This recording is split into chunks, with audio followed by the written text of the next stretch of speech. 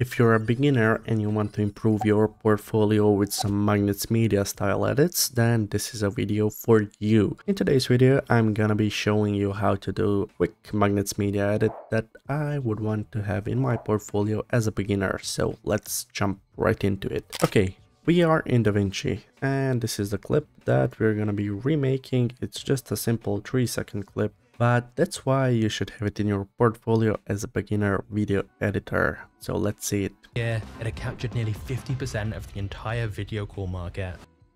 Okay, so that's all there is to it. It's just a simple 3-second video and we are going to recreate it in Fusion now. So don't be scared, it's gonna be easy and I'm gonna walk you through it. So we are gonna go to our effects tab, get our Fusion composition in, make it the same length as the video. Okay, now we go in our Fusion clip. Click on the Fusion composition and just go to Fusion. Okay, now that we are in Fusion, we can add our background and we can leave it at black for now. It doesn't really matter. So yeah, let's go to our media pool, get our clip in and put it in the first viewer. If you don't have 2 viewers like I do, just click this button here. As you can see, it's just one, and this is the split screen viewer, so just click this. Okay, now let's add our assets in. Let's add our clock, or let's rename it. Clock. Now let's add our hands. Press F2 to rename things if you don't know. So, hands and our video call icon. So, video icon. Now that we have our assets in, let's just bring this down a bit and just merge the clock over. As you can see, now we need to resize it. So what do we add? We add the transform node. So click on the clock, press shift and space and just type in transform. And now we have a transform node. Let's bring it down a bit. So let's size it down to somewhere around here. Let's change our pivot because it is a bit to the right and we want it to be centered with this. So pivot goes to here and up it to the center of everything. So okay, let's get it here and just a little bit down to somewhere around here. Let's center it. Okay, now when we adjust our size, it will do it from the pivot and not from the center of the photo like it was. Okay, maybe we can just center a little bit to the side so it looks more centered like this. And as you can see, let's close this media pool. And as you can see in this view, as we play it just zooms out in the background. So that's exactly what we are gonna do. So go to frame 1 and then just keyframe it here. And here the size should be quite large. So something around here. And then go to frame 108 and keyframe it again. And let's get it down to something like this. Yeah, it should be enough. Okay, the next thing we can do, as you can see in his video, the clock is bluish color, so that's exactly what we are gonna do. Click on the clock node and then shift and space and just type in color corrector. Color corrector. Okay, let's add it in. So let's get our hue somewhat close to his. Something like this looks okay. Oh, let's get our gain just a little bit up and our lift just a little bit up. Okay, that looks nice. So as you can see, for now we have something like this. We're just zooming out. Okay, so we are gonna add a text node.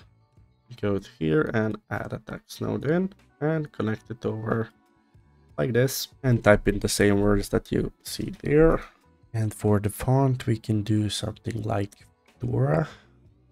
I think that it looks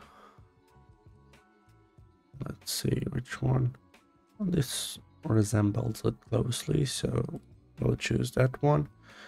Go to the shading and then shadow, enable it. We can make it kind of red, not that much. Let's get it down somewhere around here. And let's change the position. It should be something like this, and get that opacity right down, because as we can see there is like a red shadow in his videos. So let's try to make it a bit better, like with this. Let's soft this down to somewhere around here, and then just get the opacity down and get the X offset just a bit more back, and the Y offset should be like this. Yep, there's that. Okay, we just have to make it bigger, so we can go to the merge, just adjust the size a little bit to something like this. Okay, so now we need a transform node, because it starts moving up and then disappears somewhere around frame 15. So there we can keyframe our center, go to the beginning and keyframe our center again. Just move it up about here, maybe a little bit less, somewhere around here. Let's see. Yep. And then we can go to the blend and to the merge and keyframe our blend. So here we can keyframe it and go to frame 7 and keyframe it again, and just go back to the last keyframe and get our blend down. So now it should look something like this. Yep, that's about that. Okay, next thing we can get is these hands. So they just spawn in really small and get bigger and bigger. So let's merge our hands over. Okay, so let's get our size down somewhere like this, and then just somewhere at frame 35 they get really big. So somewhere around here should be enough. Okay, let's see now. Yep, we can go down to our spline, click on the size, select all, and just press S to smooth it out a bit, and then just adjust our bottom spline to somewhere around here. Let's see how it looks now. It should be a bit. Let's adjust this one too. So yeah, that looks nice. It looks about right, so that's all. We can just maybe get this one a little bit down so it moves a bit quicker. Yep, that's about it. Okay, next we need our video icon, so let's connect that over. We can actually add a color corrector node to this tool. So just make it bright blue and increase the saturation a bit. We can also add a soft glow to this. soft glow. Get our gain a bit down. And get our gain a bit down more. Increase our glow size. And that looks about right. So we'll leave it at that. Then we can add a transform node to it. Transform. We can get the size a little bit down so it fits closer to his. Let's get it down just a tad bit more.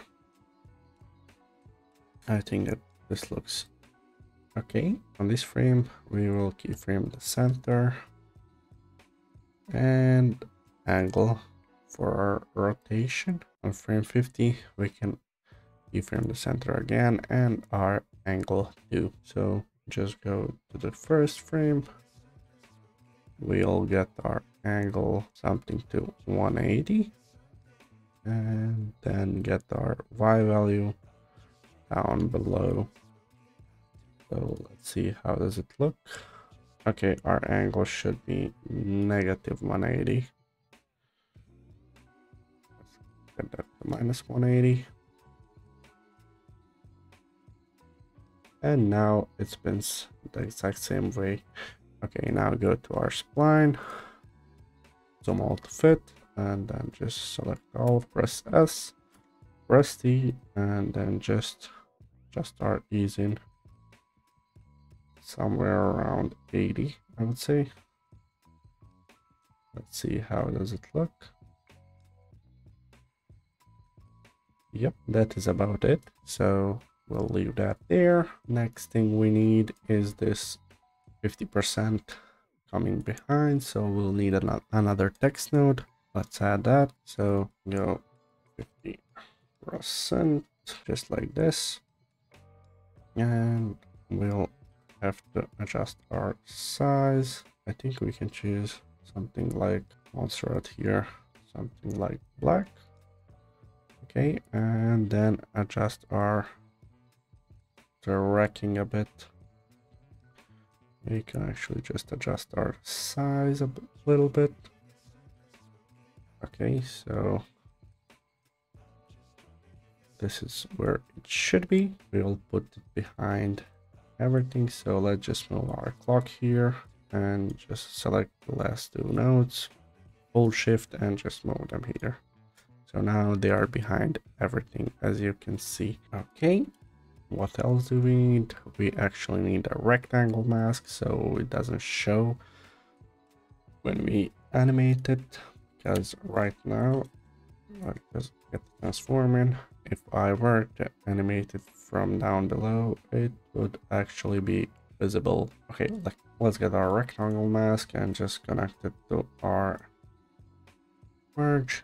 Let's click on a rectangle and just then go like this and click invert.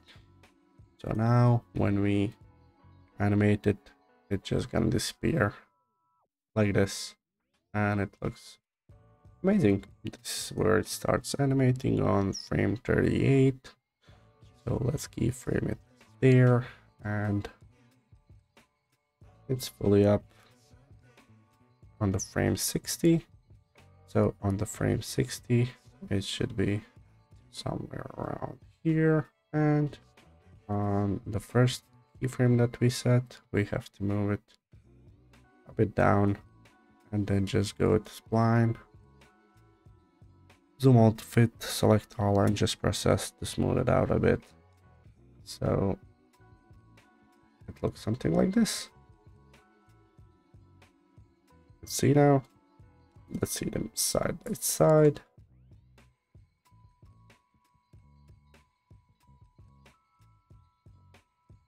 Okay, so now all that we have left to do is just make this.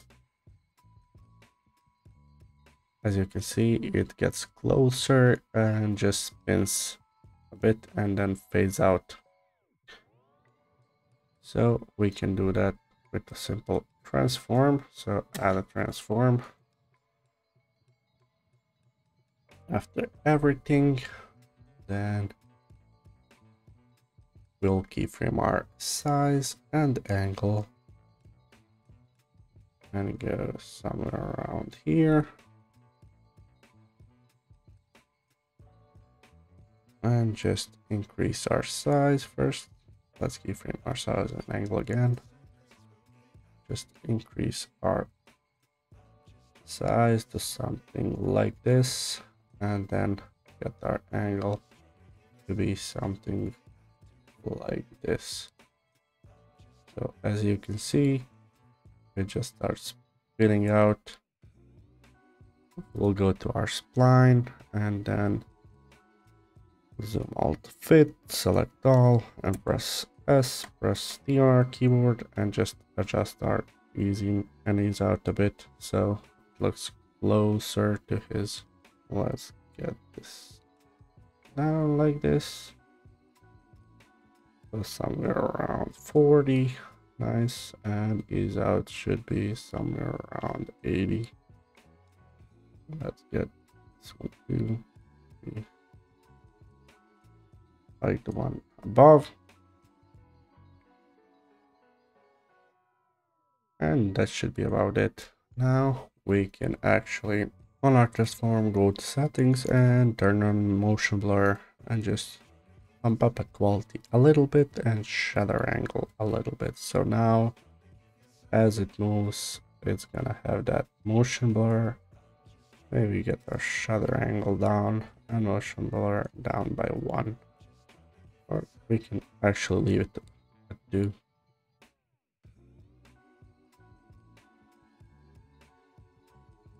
Okay, that's nice.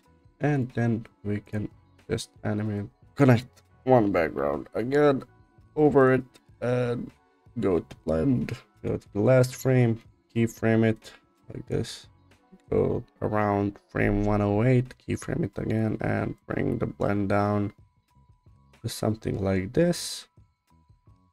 And then we can just ease it.